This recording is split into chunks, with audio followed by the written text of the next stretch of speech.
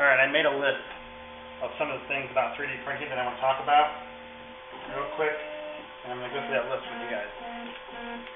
First off, this was a print made after Tom Sandlander, he did a video showing how to make a Prusa i3 printer, and I copied his videos to the T, part for part. So that's what this is. I literally copied his build videos. I may have some small differences, mostly because I'm in the U.S. and he's in Germany, and things are just a little different here and there. So I'm going to go through some of that. I'm going to go through some of the issues I've had, and I'm going to try and break it out into different groups here. So if I get it all in one video, that's great. If I don't, I'll make a second video. So first thing up was all of my parts that I purchased for this 3D printer were from AliExpress, which I linked to from Tom's videos. He had them all broken out. I had 17 different AliExpress vendors shipping me parts. They took a time frame to ship to the U.S. of between 3 to 12 weeks. All arrived. Some arrived right at the 2 to 3 weeks, and some didn't arrive until the very last day of the 90-day limitations they have. So literally they arrived the day before the last day you could file a complaint. I got one set of wrong parts. My idlers here and here, idler bearings that are supposed to allow the belt to slip on the back end, were too small. They were the links that Tom had. They didn't work. I don't know if it was his links that were bad or I just selected the wrong one, because it brought up a lot on the page. So I had to reorder those. I've replaced this one. I have not replaced this one. I made my own. It works just fine right now. I'm going to leave it. Some of the parts worked and some of them didn't work 100%. The parts that I ordered. I'm trying to think. Actually, the only parts that didn't work were the idle arms. Everything else worked as explained in the video. I had to reorder my E3D print head, but I didn't, because I thought it didn't ship. So I ordered it again on eBay so I could get here faster so I could finish the video. It arrived. I built it.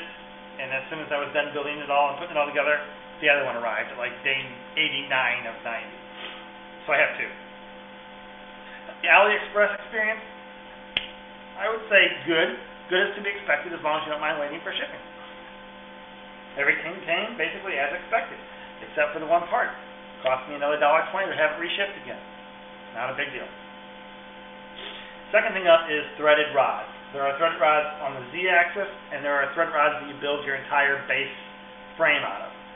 The threaded rods you build your base frame out of are, in his build, 8mm and 10mm. I chose to switch to the 3/8 inch and 5/16 inch because those fit my purchasing power here in the United States a lot easier, and respectively the same nuts and washers and everything to fit those changes. I did stay with the 5mm threaded rods because I would have had to reprogram the firmware to accept whatever I got to replace those. So I stayed with the 5mm threaded rod. It was hard to find. I couldn't find it in any of the hardware stores here, so I went and purchased it online. I found it at Zorro. Not sure if everybody has that option to purchase from Zorro, but that's where I purchased mine from. Shipped in a big tube, nice and plastic wrap. It didn't get bent, didn't get warped in any fashion, and it seems to cause no warpage issues on my prints. So I have no problem with it. It works great. Used extra piece. Oh, I ended up purchasing an extra piece of 3/8 along the back of my printer. You guys have seen my extra side walls here, and that required me to have an extra back piece of rod here because I didn't run the original one all the way through. I could have just ran the original one all the way through and extended them, but I did not. So at that, I had to put another one on after the fact and build some feet for it. Not a big deal. The 3/8 inch rod is cheap. I actually had some in the garage. So moving on, the frame. I built a 3mm birch board frame. I purchased a 2x4 section of it and cut it out of that. What I did was I printed off a model that I found online that was different than Tom's model because it had these winged walls on it. The winged walls I thought would give me more sturdiness. They really didn't. They do now because I put that extra piece of frame in there, but they weren't that much better. He went with a very thick piece of OSB, I think it is. I like the idea of having the walls going back, so I did that. The 3mm wall let me keep on. Sorry, the battery died. So I was talking about the frame, and I printed out all the stuff from his site. Actually, I got it from another site. I downloaded it. I used his method of the Escher design going through the print, printed it out in like 8 sheets of paper, cut it all out, glued it down to this with some spray glue. Works great. Sawed it out with a scroll saw and screwed it all together. I had no problems with that. I did not use metric threads to put the board together. I used imperial threads, like imperial type screws. It was cheaper. I'll get to the fasteners later. Sidewall, sturdy scroll saw, cut. And when you drill the holes in this, make sure your design is accurate when you lay it out. That's why you want to have that Escher design in there and drill the holes exactly in the center. I actually did a punch on wood, right? A nail punch on wood, so that I had exact hole measurements, and it paid off because everything lined up beautifully. Excuse me. Fasteners. So metric fasteners, way too expensive here in the U.S. We can't afford to buy metric fasteners in the U.S. They're just too expensive. You pay $1 a piece for a screw, sometimes 70 cents, but still it's way too much. So Imperial doesn't work for this because everything's built around the metric system. The motors have metric threads in them. Your parts have holes for the metrics. Everything was built for metric, so it was very hard to change it. So I just went ahead and bought the metrics online. I bought a quantity of 25 of the 40mm, 30mm, 20mm, and 10mm, giving me 100 screws. I had to then go back in and cut those down with a hacksaw and file them smooth so I could thread them into things. I ended up making my 18s, my 12s, everything out of these screws. If anything, I would suggest buying more of the 30s. The 40s, you didn't barely even need them. I think I only needed 2. So you have to have those 2. You don't need to buy 20 of them. And you can't cut them down because they don't have threads the whole way through. I ended up getting round head and cap head screws. I ordered all cap heads. They shipped round head and cap head. It didn't make that much of a difference. The washers, sometimes your washers I bought don't fit where they need to be fit. So I don't have washers everywhere. That's bad. I probably should have bought more washers. I did Imperial on the frame. I ordered my screws from eBay. I was kind of in a hurry, so I did not order them from AliExpress. It's not the cheapest part of the build. I want to say I put $15 or more into just those screws. Smooth rods. So I don't know what I got for smooth rods, but my Z rod, the one going up and down here, is an 8mm rod exactly, and that is necessity. So you have to have the 8mm rods on the up and the down. And there's a reason for that, is because that is where your most, hold on a second here. That is where the most wobble can come in. If you have wobble on your Z, it's going to affect your X as well. So I made sure I had the 8mm rod there. The X rods and the Y rods, I used 7.9mm, sometimes 7.95. I don't know. There was something in the U.S. that matches up close to that. I think it's the 5/16. I'm not sure. It actually fit inside the LM8U bearings or whatever they are, but loose. Hasn't affected my prints at all. So it wobbles just a little bit on the X-axis. It wobbles just a little bit on the Y-axis. But because gravity's pulling down, it doesn't affect it very much. So I went ahead and purchased the Imperial rods for these 2 axes, and I went back and repurchased my Z rods that were 8mm. Worked out good for me. I don't know the quality of these rods. They're not great. I won't say they're chrome-plated steel or anything like that. Time will tell. I'm going to skip this one. This was the end stop. I'm going to come back to that later when I talk about some other stuff. Motors. I had 5 NEMA motors, 1.8 steps, and 3 of them came off of my CNC machine. So those worked out really well. The Z-axis and the Y-axis. The X-axis was not off of that. It was out of a printer at work, an old 1980s printer, as was the extruder. I had a lot of problems with these two motors, a lot of problems. I strongly suggest buying a set for 3D printing. They're not that expensive. They're $10 a piece. You buy 5 of them. I had to go back and buy the X1 over, fix all the problems I've been having. The extruder one, I already know I'm going to have to buy that one over. I haven't repurchased it yet. I have extruder issues. Not a lot, but I do have extruder issues. And I think that is why. It's because of that motor. My wires were all, the wires on the printer ones I had, miswired completely. I had to rewire them from scratch. The Z's and the Y were fine because they came off of my CNC machine. So they were already ready for a Arduino board attachment, separate board attachment. The reason I think my motors were defective is because they couldn't handle the amps that was being put to them, and it was overheating the driver chip.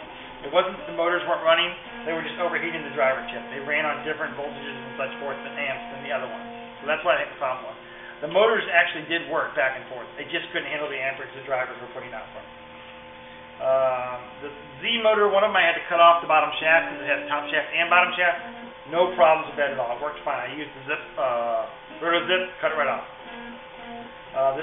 For a while in some of my videos, I think I may have been talking about an error I was having on the Y-axis, thinking it was the stepper drivers. It was not. It was actually a set screw that had fallen out. One thing about the motors is you should get the shafts that have a flat side to them. That will help keep the set screw from falling out. I think that's where I ran into problems with that. Most of mine do not have flat shafts on the side. So when the stepper screw started to fall out, it started going a little bit off, and then when it fell all the way out, it just didn't move. That was a simple fix once I figured out what it was. The gear hub, the hub on the X-axis, instead of putting the fat side towards the motor, I flipped it around and put the fat side away from the motor. This let me line up everything perfectly. Otherwise, I had to put washers in there to step the motor off of the X-axis motor holder part that was printed out. So once I figured out I could just simply flip around the gear and tighten it on the outside, that helped a lot. The extruder hub in there, the geared part in there, I had to replace that. It just wasn't grabbing, so I went and got a better one that was centered up a little better. I don't know where I purchased that from. I may be able to find that and put it in the comments. Printed parts. Big problem I had was that I purchased the wrong printed parts from eBay. Do not purchase the printed parts from eBay. Huge mistake. There are no i3 MK2 printed parts on eBay. They may say Prusa i3 or Prusa something. They're not there. And a good way to tell is there's a big gear part that's in there. That is not what you want for this design. Plus, you're going to need some specialized parts just for this build if you're using the same build that I used from Tom Sandlander. His end stops mount on in different fashion than the original Prusa, and there's a few other changes that he made that you'll need the new parts. Use 3D hubs. Find somebody that you know that prints. Download the parts from Tom's website, 3ddolly.org, I think is what it is. It's out there, it's the obvious. I'll put a link to it as well. I think I already have a few times. Download his link. Make sure you get the parts. You need the standard parts he tells you need. You need the adjusted parts he tells you need. And there's optional parts. The optional parts are stuff like these arms to hold on your spool thing. You don't need that. The face plate for the LCD screen. You don't need any of that. So make sure you follow his parts. Because I had to reorder. Cost me $25 the first time I ordered. Reordered them all. Cost me about $40. When you buy the parts, I did 20% infill. You can do up to 100% infill. That's up to you. The 20% seemed pretty good, but I actually broke 2 parts in the process of doing this and had to glue them back together. So maybe 100%. The weakest part by far is the Pinda nut holder right here. You're going to be doing a lot of adjustment on that, a lot of adjustment to get that just right. So you'll be tightening and loosening, tightening and loosening. I finally cracked mine. It's still cracked as we speak. So I need to reprint that part in ABS. It's important you print them all in ABS because they get very hot and they will melt if they're in PLA. I have PLA corner stops on mine, and that is all I have. I have the wrong corner stops. My tray can't go all the way back because of that. Okay, I think it's all on printed parts. Oh, if you're drilling holes in them, be careful.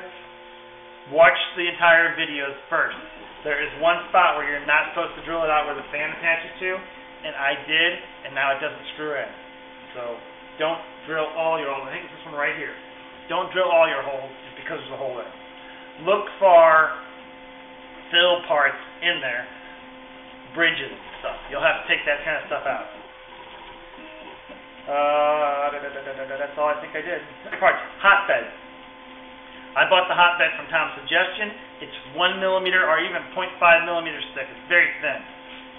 It gets hot with the 12-volt power supply. It doesn't get super hot, but it will, like now I can barely touch it. It says it's 60 degrees Celsius. So that's good enough for me.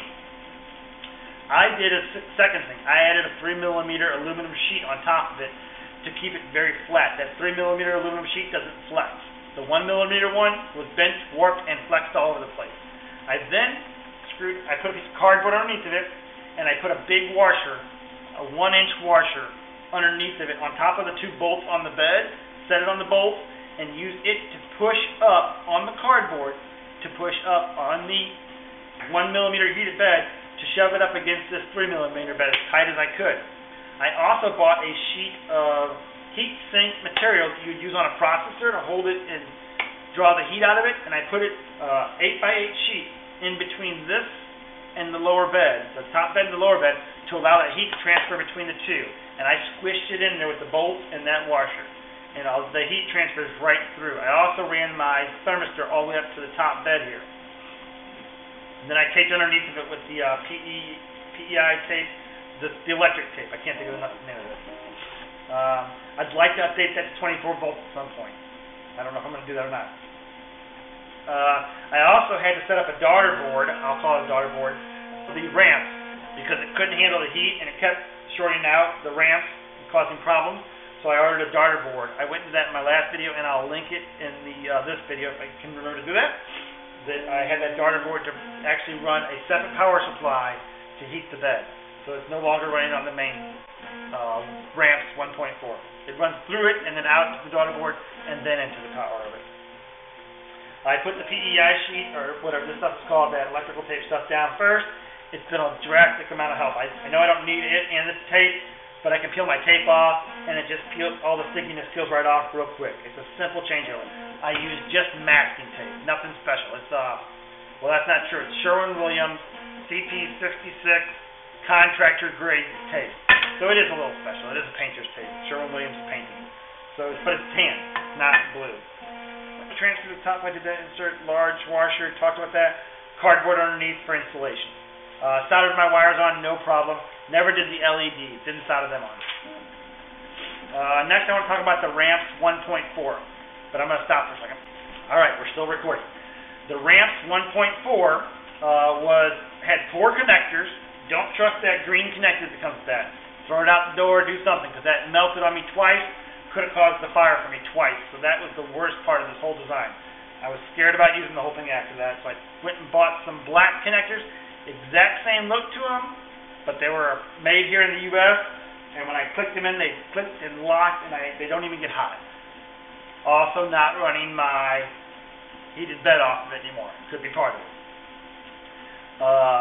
It has poor heat control, in my opinion. It requires a fan. Do not try and run it without a fan. It's just not meant to work that way. So put a fan on there. Keep the thing as cool as you can. I was having trouble with my heat sinks on the drivers just falling off. Yeah, they got so hot. So put a fan on it. And I mentioned that I required a daughter board. So that's all I really have to talk about on that. It's not a great part of the design. In fact, I think it's probably the worst part of the whole design. It could use a lot of help. There's other boards out there that are much better. I haven't tried them. I just feel like they got to be better than this, because this is a really bad design. It works. The Arduino. I cooked my first Arduino that I had, AT Mega, I think is what it is, because I flipped a end-stop plug the wrong way and cooked it. It will still work if I plug it into my laptop, but if my laptop's unplugged, it does not work. You can have all your 12-volt power supplies, but it won't work without the laptop plugged in. So in that circumstance, it was useless. I went out and bought another one. Cost me another $10. reprogrammed it, shoved it up in there, flipped my in switch back before I did so, in stop switch, cable back, everything's perfect. Won't do that again. You need to make sure that when you're uploading your Marlin firmware to this, that you also save it on your computer. Because if you don't save it, you can't get it back off the Arduino. I didn't know that until now. I found that out during this build. That what's on there, that's it. So when I cooked it, I had to rewrite the Marlin firmware because I didn't save it. So save it somewhere. Document your changes somewhere. I've documented mine on my phone, which I don't have. But I have any changes I've made to the original design, I document it. So that if I ever have to go back and download the original Marlin firmware again, I know what changes I needed to change for this printer. So document them somewhere. I mean, there's only 3 changes from Tom's download that I have, and I documented all 3 of those, and I will have to list those because I don't have them here. The COM and the baud rate. Mine's COM port 4. It's been COM port 3 on occasion. That changes. You be aware of that. And the baud rate is 250,000 for this particular machine and this Arduino. I have another machine that's a 3D CNC machine. It won't do 2,500. So you got to play with that. Some machines do and some don't. Next thing, that's really all for the Arduino. Next thing up would be the crimping of the wires. I had the worst luck crimping wires, and it was all due to a bad crimper that I bought online. Don't buy a bad crimper. I've gone through 3 crimpers. My 3rd crimper works like a charm. Put the wires in there, crimp every time. The old one, the crimps would catch in the gun. They would crush the wires the wrong direction. Buy a good crimper. That's all I have to say about that. Use the DuPont. If you haven't purchased a little DuPont $9 box with all the DuPont things in it, buy it. It makes a huge difference. You can't wire this thing without it, in my opinion. Stepper drivers. This is a big one. They're hard to insert all of them into the ramp. You're going to have to file the edges, and you're going to be careful because they're fragile little things.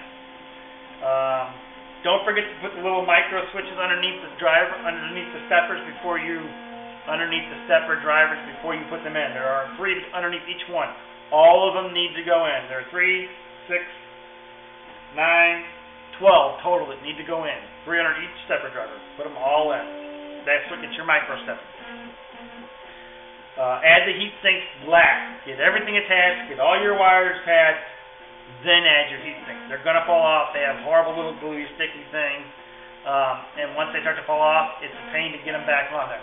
I've seen some people JB weld them. I didn't want to go that route. So try to get them on last. Your potentiometer. When you're adjusting the little bitty potentiometers, get a magnifying glass if you're blind like me. I can't see them. Don't adjust it while it's on. Turn it off, adjust it, turn it all back on, try again, or get a ceramic screwdriver. A short out could cook your Arduino or your ramps. Before you start messing with replacing any of the drivers, which is where I was almost at, make sure to do yourself a favor, check your motors. If you've got motor in the Y that works and X that doesn't, try putting the Y in the other driver and see if it works. If it works there, then it's not your driver, then it's your motor. Also check your set screws. I thought I had a bad driver. It was just a bad set screw fell out. So check that all before you start tweaking your potentiometers too much. I spent a lot of time tweaking those potentiometers. It wasn't even their fault. It was something else. Motors, set screws.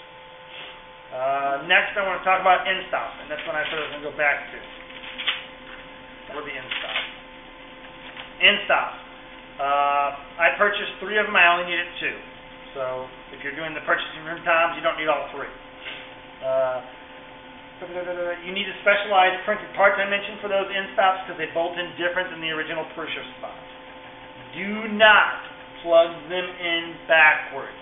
Follow Tom's instructions to a T. I did, and then this motor would go over here and lock, and it wouldn't come back off of it. I thought, well, I'll just switch that in-stop around, and that'll fix that. Nope, cooked my Arduino. Don't flip the wire to the in-stop. I repeat, don't flip the wire on the in-stop. You will cook your Arduino. Flip the motor wires. They're easy to flip. Flip them in Marlin if you have to. That's easy. Don't flip the in-stop wires. Okay, said that enough. It was only a $10 mistake. Wasn't that big of a deal. I used the wrong Y corner printed part, so my end stop does not go to the Y all the way because it can't get back there because I used the wrong printed part. So I had to add a little piece of plastic screwed onto the bottom of the board over here to set off the end stop. It's a little different than what Tom did, but it's what I did, so it works. All right, back in here, where are we at? I know a lot, right? Power supplies. I use the ATX PC power supplies. They're simple. I can go through a video on that at some point. I'm not going to do that in this one. It's just shorting out a green and a black wire from the main wires coming out, plugging into them, and using a yellow and a black wire for your power. Get a voltmeter, make sure they're right. You need to know positives and negatives.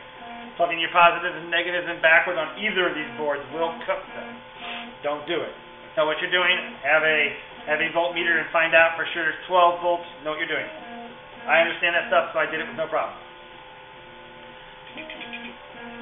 I used the second ATX motor. I'm going to get a second small one, so I don't have a big one. I don't need that big one. I need to get switches on them. I don't have any switches right now. I just unplugged them, so I'm going to add that later. The PIDA, P-I-N-D-A, I think it is, sensor that comes down the side here and detects the metal of the board, gave me a lot of trouble adjusting, a lot of trouble. One thing I will say is that adjusting that before you get your Z-axis level is a mistake. You need to have a level Z-axis. Turn this one or this one separate to get that level first with your board. Then set this. Because if you set it wrong over here, as soon as you move over here, you'll never get it set. You'll ram into the board. It'll try and break it. It'll try and bend your board. You've got to get it set across the Z, then worry about letting it level out the board. That is key. You will undo that and redo that I don't know how many times to get that where you needed to have it. That took me the longest besides my failed ZX motor. It's not an end stop, so don't think of it as an end stop. Don't think of it as when it runs into the switch it's going to stop. It's a little different than that. You got to understand there's a lot to those things.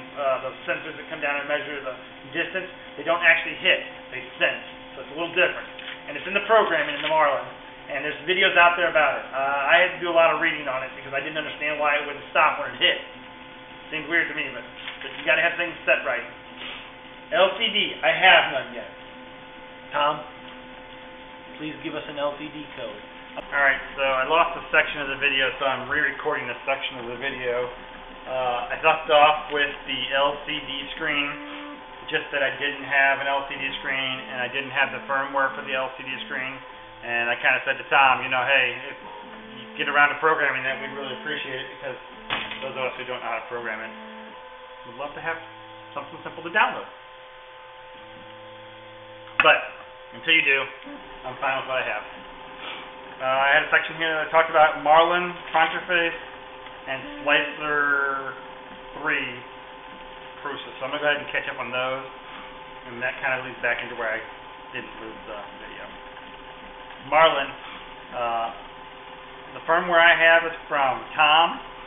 I also downloaded firmware from another person, and I will get that information and put it in this video. I think I have a link to it somewhere, but I'll put it in the video to be sure. Firmware modifications. I made some firmware modifications. I'm going to go ahead and tell you what those are. The firmware modifications I made to his thing were 3 of them. Just a minute. I wrote them down on my phone so I wouldn't forget them.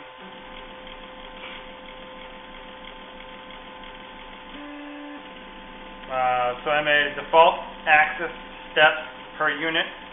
I put 187, 4,000, 150. Somewhere in the Marlin firmware, that's one of the changes I made. Homing feed rate for Z, I went to 2.5 times 60. And those are the only 2 actual modifications that I made to the original software that Tom had, because things weren't working exactly right for me, so I modified these to get things working right.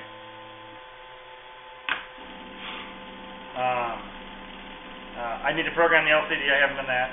I need to program the SD card, I haven't done that. I need to program in, if I ever do upgrade to the 8mm rod, threaded rod, I'll need to do that, but I'm not sure I'm going to, because I've been having no problems with these 5mm. And I need to learn a lot about the Marlin firmware. I want to understand it better. Just time hasn't permitted yet. Fronterface. To me, this is easy to use. I love this Fronterface software. It seems very simplified. It shows you temperatures of your bed and your hot end. You can turn that part on. If you don't, you can't see it. You can speed up the print. You can slow down the print. You can change temperatures on your bed. You can move the whole head around with this software here.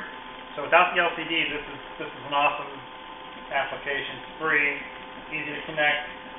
You have your COM ports and your baud rates, and it's all easy to connect and control. So that's pretty simple, and a very nice piece of software. And I'm sure there's more I can do with it. I just haven't gone through it in detail, so I'll have to keep an eye on that. Slicer 3 from Prusa. It crashes frequently. I have lots of troubles with it crashing, and so I have to close it down when I'm not using it. I took out the starting code. There were 2 G codes, I think, in the beginning. One was homing, which was homing on this actual bolt right here. That was a problem for me. Whenever something would home on this bolt, I would end up crashing into the board a lot because it would push, the nozzle would push down on this bolt while the Penda was homing here. It would continue to push down. The Penda would never reach its destination until it had pushed down so far that it was literally ripping the board apart when it finally got out here and started doing things. So the PEI sheet that I put down is toward to smithereens because of that little bolt right there. So now I don't home in the beginning of a job. I move over and home off the center here. If I could add back in a new homing location in Marlin, I probably would put that G code back in there. I just haven't because I don't know how to change Marlin yet for that. What was I talking about? Oh, that was the Z homing ending codes I removed. Oh, I need to export this Marlin settings. I need to export the Fronterface settings. And I want to put them in a new computer. I got another computer I'm going to use. It's not a laptop. This laptop powers down on its own a lot. So it's just not a very good laptop. It was a spare I had laying around from years ago. But I have another computer set up downstairs that I want to put this on. It's a bigger screen and everything else. So that's my goal. And I want to be able to export these settings and dump them in there. Because I tried to hook up to that other computer, loaded all the software, and none of it worked the same. I guess because I didn't have all the settings set from these I worked through and set. Or I maybe just downloaded the settings from somebody else. I don't remember. Unless they're working. So I want to get back to these settings and dump them out. I need to figure out how to export settings. Filament spool. Filament needs to be moved freely. I had some troubles with this jamming up originally. When I unloosened it a whole bunch to try and let it go free, I ended up getting a bird's nest and it basically caught itself and wouldn't spool the thread out. I actually just had a few problems with this very print a few minutes ago. On the back side of it, it jammed up with some black goo. I'm guessing that was something that was in the actual filament. Maybe it was in an old version of the filament that I had black filament on here earlier. So, don't know. I think that's all the stuff I missed in the last video. So I'm sorry I had to edit this in before I could upload it. I wanted to make sure I mentioned those software parts that I didn't get a chance to mention in my other video. I didn't think I did, so I'll edit it to make sure. The disk ran out, I had to reload it. I was saying the printer spool, I was saying that the filament, all I've used is PLA. That's the only filament I've tried. I've not tried ABS or anything else. I have a spool of ABS, but everybody keeps telling me you got to have a heated enclosure for ABS, and I don't have one. Plus some of my parts are PLA, like the Y rod, so if I put it in there, I'm not sure if they would melt. So I'm going to stick to PLA until I know for sure that I can do ABS. Or I'll try ABS and see what happens without the heated enclosure. Nonetheless, what I have now is PLA. I have blue and I have black. I haven't done a lot of prints, so I was shocked at how long it takes to print this stuff. I saw it on videos. I've heard people tell you, but until you print your own pieces, it takes forever to print something, especially when you're anxious to get it. Printing it, walk away, come back when it's done, that's where I want to get now. That's my big goal now that I've printed a few pieces. I started these, 2 hours ago, and they're not done yet. And they're literally 2 flat pieces of plastic. Oh my gosh, it takes forever. And I'm running at 145 speed. I'm not sure what 145% speed means, but that's what I'm running at. And I think that was everything. The only thing I want to really focus on is that thank you very much, Tom. If you watch any of my videos, 2 thumbs up. Amazing what you did for me here. I've never used a 3D printer. I don't know the first things about 3D printers. I started from scratch.